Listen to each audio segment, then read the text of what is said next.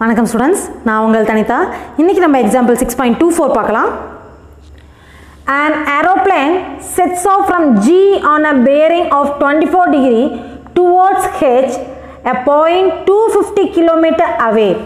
So Gங்கிற point வந்து ஒரு aeroplane 24 degree ஆங்கிளில் ப்ரொஜெக்ட் ஆகி போகுது. ஏரோப்ளேன் எந்த பாயிண்ட் நோக்கி போகுதுன்னு சொல்கிறாங்கன்னா ஹெச்ங்கிற பாயிண்ட் நோக்கி போகுது. எவ்வளோ டிஸ்டன்ஸ் கவர் ஆயிருக்குன்னு சொல்லியிருக்காங்கன்னா 250 கிலோமீட்டர் டிஸ்டன்ஸ் கவர் ஆயிருக்குன்னு சொல்கிறாங்க. ஓகேங்களா? At H, it changes course and heads towards J on bearing of 55 degree and a distance of 180 km away.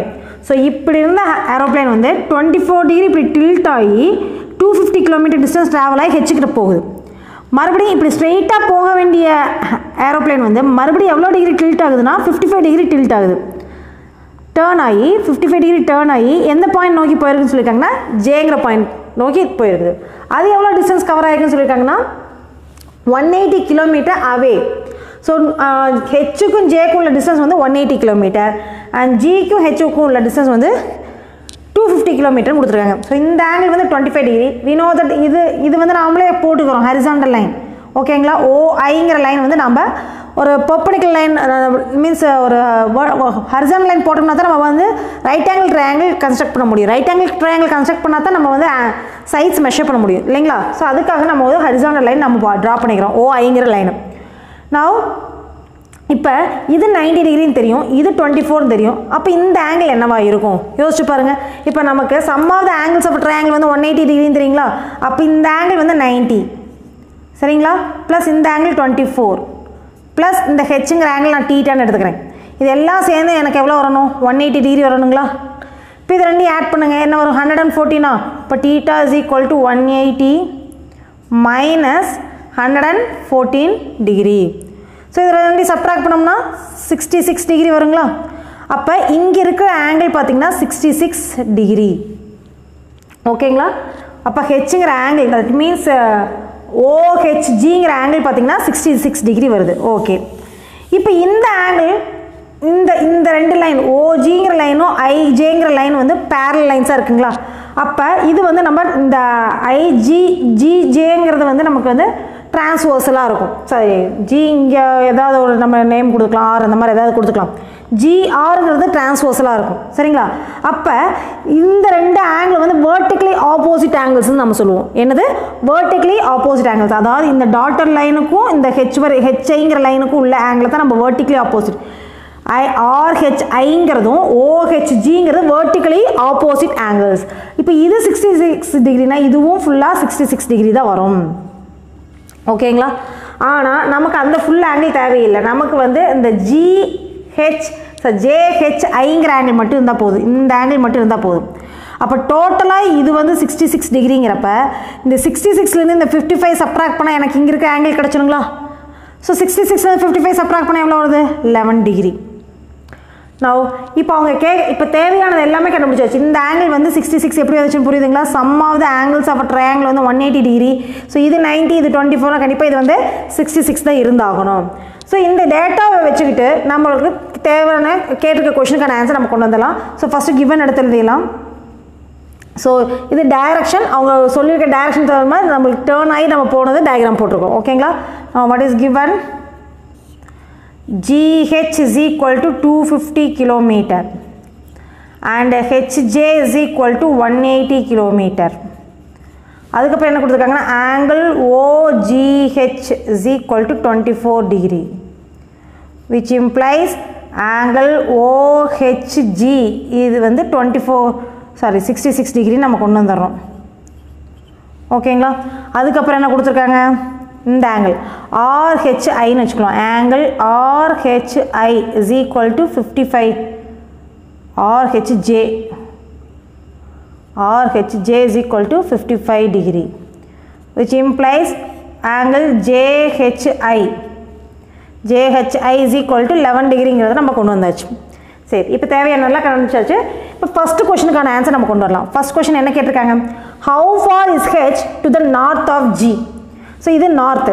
ஜிக்கு நார்த்துனா இந்த டிஸ்டன்ஸ் கேட்குறாங்க. ஹெச்சுங்கிற பாயிண்ட் வந்து நார்த் சைட்லேருந்து பார்க்குறப்ப ஹெச்ங்கிற பாயிண்ட்டுக்கும் ஜிங்கிற பாயிண்ட்டுக்கும் எவ்வளவு டிஸ்டன்ஸ் இருக்குது.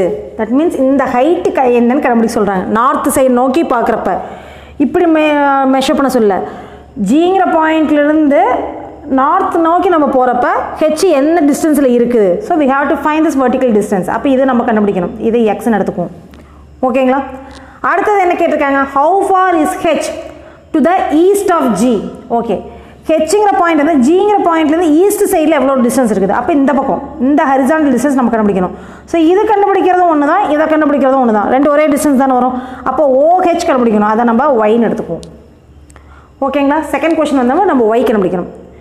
Next, how for is J to the north of H. J வந்து ஹெச்சுக்கு north சைடில் எவ்வளோ இருக்குது. அப்போ நம்ம இந்த டிஸ்டன்ஸ் கண்டுபிடிக்கணும். இட் மீன்ஸ் இது. ஓகேங்களா. இதை இசட்னு எடுத்துக்குவோம். Okay. Next, how for is J to the east of H. So ஹெச்லேருந்து east நோக்கி எவ்வளோ டிஸ்டன்ஸ் இருக்குது. இந்த டிஸ்டன்ஸ் கண்டுபிடிக்க சொல்லியிருக்காங்க. இதை வந்து என்னென்னு எடுத்துக்கலாம், ஒரு எம் அந்த மாதிரி ஏதோ ஒன்று எடுத்துக்கலாம். அல்லது இதை வந்து x1 இது y1 எடுத்துக்குவோமே, போட்டு குழப்பிக்கிட்டு இருக்க வேண்டாம். இதை வந்து x1, சரி இது x1 எடுத்துக்கிறேன், இதை y1 எடுத்துக்கிறேன். சரிங்களா. இப்போ நம்ம x கண்டுபிடிக்கணும், y கண்டுபிடிக்கணும், x1 கண்டுபிடிக்கணும், y1 கண்டுபிடிக்கணும். இதுதான் நம்மளுக்கு கேட்டிருக்க கொஸ்டின். நான் ஃபஸ்ட் கொஸ்டினுக்கு நம்ம ஃபஸ்ட்டு ட்ரையாங்கிள் எடுத்துக்கலாம். இந்த ட்ரையாங்கிள் எடுத்திங்கன்னா OHG, இன் ட்ரையாங்கிள் OHG. இப்போ நான் x கண்டுபிடிக்கணும், இதுதான் நமக்கு 90 டிகிரி. அப்போ இது வந்து ஹைபாட்னியூஸ், இது ஹைபாட்னியூஸ். நமக்கு எந்த ஆங்கிள் கொடுத்துருக்காங்கன்னு பாருங்கள், tan 24 தான் கொடுத்துருக்காங்க. அப்போ நம்ம இந்த ஆங்கிள் எடுக்கக்கூடாது, இதை தான் எடுத்துக்கணும். சரிங்களா. இதை எடுத்தீங்கன்னா இது ஆப்போசிட்டாகவும் இது அட்ஜசண்டாகவும் வச்சுக்குவோம் இல்லைங்களா. அப்போ இந்த ஆங்கிள் எடுத்தோம்னா இது ஆப்போசிட் சைடாக இருக்கும், இது அட்ஜசன்ட் சைடாக இருக்கும். நாம் எந்த ஆங்கிள் எடுக்கிறோமோ அதுக்கு தகுந்த மாதிரி நம்ம வந்து ஆப்போசிட் அட்ஜஸ்ட் மாற்றிக்கணும். ஸோ நமக்கு வந்து புக்கில் கொஷின் கொடுத்துருக்க ஆங்கிள் வந்து 24 வேல்யூ கொடுத்துருக்காங்க. அப்போ இந்த ஆங்கிள் தான் நம்ம எடுத்துக்கிறோம். அப்போ OHங்கிறது ஆப்போசிட் சைடு, OGங்கிறது அட்ஜசன்ட் சைடாக நம்ம எடுத்துக்குவோம். அப்போ நமக்கு என்ன கண்டுபிடிக்கணும். ஃபர்ஸ்ட் கொஸ்டின் என்ன கேட்டிருக்காங்க, how for is H to the north of G. So இது ஃபர்ஸ்ட் கொஸ்டின். இது ஃபர்ஸ்ட் சப்டிவிஷனுக்கான ஆன்சர், இது செகண்ட் சப்டிவிஷனுக்கான ஆன்சர், நெக்ஸ்ட்டு இது தேர்ட் சப்டிவிஷனுக்கான ஆன்சர், இது ஃபோர்த் சப்டிவிஷனுக்கான ஆன்சர். ஓகேங்களா. ஃபஸ்ட் கொஸ்டின் வந்து எக்ஸ் கண்டுபிடிக்கிறது தான் first question. This is first question. இது செகண்ட் கொஸ்டின் கேட்டிருக்காங்க. And this is the third question and this is the fourth question. ரொம்ப ஈஸியான பார்க்குறதுக்கு தான் ரொம்ப பெருசாக இருக்கும். ஓகேங்களா. ஓகே, இப்போ நம்ம ஃபர்ஸ்ட் கொஸ்டின் இது எக்ஸ் கண்டுபிடிக்கணும். அப்போ இது என்ன சைடுங்க, நமக்கு அட்ஜசன்ட் சைடு. நமக்கு என்ன சைடு தெரியும், ஹைபாட்னியூஸ் தெரியும். ஸோ அட்ஜசன்ட் ஹைபாட்னியூஸ் எந்த ஃபார்முலாவில் வரும், காஸ் தீட்டா ஃபார்முலா. அப்போ cos theta is equal to adjacent by hypotenuse. தீட்டாங்கிறது என்னங்க, காஸ் 24 டிகிரியா. இப்போ cos 24 degree equal to adjacent வந்து எக்ஸ் பை ஹைபாட்னியூஸ் வந்து 250. சரிங்களா. Next cos 24 value 0.9135 into 250 is equal to x. So x is equal to, so 25 9135 வந்து 25 all into பண்ணுங்க. இது lock எடுத்து போடணுங்க அவசியம் இல்லை, 2 டிஜிட் நம்பர் தான், நம்ம ஈஸியாகவே மல்டிப்ளை பண்ணிடலாம். So 5 5s are 25, 5 carry 2, 15, 17, 7 carry 1, 5, 6, 45. Next 10 carry 1, 6, 7, 2, 18. So இங்கே ஒரு 0 லாஸ்ட் நம்ம எக்ஸ்ட்ரா ஒரு 0 ஆட் பண்ணிக்கலாம். 7, 13, 8, 12, 2. ஸோ டோட்டலாக நம்மளுக்கு எத்தனை டிஜிட் தள்ளி பாயிண்ட் இருக்குன்னு பார்த்தீங்கன்னா 4 டிஜிட்ஸ் தள்ளி பாயிண்ட் இருக்குது. அப்போ இங்கேயும் 4 டிஜிட்ஸ் தள்ளி பாயிண்ட் இருக்கணும். 1, 2, 3, 4. So 228.37 metre, kilometre. 228.37 kilometer. This is the answer for the first question. Second கொஸ்டினுக்கு செகண்ட் கொஸ்டின் நம்ம என்னங்க, y கண்டுபிடிக்கணுமா. அப்போ என்ன ஃபார்முலா, இது ஆப்போசிட் சைடு. அப்போ ஆப்போசிட் பை ஹைபாட்னியூஸ்ங்கிறது சைன் தீட்டா. அப்போ sine theta is equal to opposite side by hypotenuse. That means sign 24 degree is equal to y by 215 வரும்.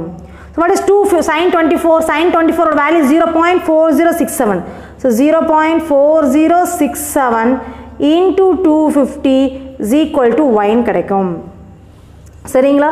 அப்போ இதை ரெண்டையும் ஃபஸ்ட் மல்டிப்ளை பண்ணிடலாம். ஸோ 4067 into 25 போட்டிங்கன்னா 35 3 33 3 20 14 13 8 ஸோ 5 7 6 1 10 எக்ஸ்ட்ரா ஒரு 0 போடணும் 250க்கு. ஸோ இங்கே பார்த்தீங்கன்னா 4 டிஜிட்டல் பாயிண்ட் இருக்குது 1 2 3 4. ஸோ 101.675ங்கிறது ஆன்சராக வருது. அப்போ நம்மளுக்கு y is equal to 101.65 kilometer. So this is our answer for the second question. Next we can move on to the third subdivision. Next third subdivision பாருங்க. So third subdivision நம்ம என்ன கண்டுபிடிக்கணும்? x1 கண்டுபிடிக்கணும். நம்ம என்ன ஆங்கிள் எடுக்க போகிறோம்? 11 degree. சரிங்களா? அப்போ இது ஆப்போசிட் சைடு. நமக்கு என்ன தெரியுங்க? ஹைபாட்னியூஸ் தெரியும். அப்போ ஆப்போசிட் ஹைபாட்னியூஸ் எந்த ஃபார்முலாவில் வரும்? sin theta formula. So sin theta is equal to opposite side by hypotenuse side. ஓகேங்களா? அப்போ sin 11 degree is equal to opposite side வந்து x1 by hypotenuse side வந்து 180. What is sin 11? sin 11 ஓட value வந்து 0.1908 into இந்த 180 அந்த side போயிடும் equal to x1. இப்போ நம்ம மல்டிப்ளை பண்ணிடலாங்களா? 1908 into 18. ஸோ மல்டிப்ளை பண்ணோம்னா 64 72 7 8னா 150 8091. ஸோ எக்ஸ்ட்ராவாக இங்கே 0 போட்டுக்கணும் 180ங்கிறனால இங்கே 4 14 3 14 3. ஸோ 4 டிஜிட் தள்ளி பாயிண்ட் வைக்கணும். அப்போ 1 2 3 4. So 34.34. So x1 is equal to 34.344 kilometer கிடைக்குது. இது third subdivisionக்கான ஆன்சர். நெக்ஸ்ட் நம்ம என்ன கண்டுபிடிக்கலாங்க? fourth subdivisionக்கான answer கண்டுபிடிக்கலாங்களா? So fourth subdivision பார்த்துடலாம். ஸோ fourth subdivision நமக்கு என்ன கண்டுபிடிக்கணும்? adjacent side கண்டுபிடிக்கணும். adjacent side எந்த ஃபார்முலாவில் வரும்? cos thetaவில் வரும். அப்போ cos theta is equal to adjacent by hypotenuse. That means cos 11 degree is equal to adjacent side வந்து y1 by 180. Now what is cos 11? 0.9816 into 180 is equal to y1. Again multiply பண்ணிடலாங்களா? 9816 into 18 போடுங்க. So 48 4 12 carry 1 64 65 carry 6 78 6 1 8 9. So extra ஒரு 0 போட்டுக்கணும் இங்கே போடுறதுனால 8 8 6 16 1 7. So டோட்டலாக 4 digit தள்ளி point வைக்கணும். 1 2 3 4 176.688. So y1 is equal to 176.688 kilometer. So this is our required answer.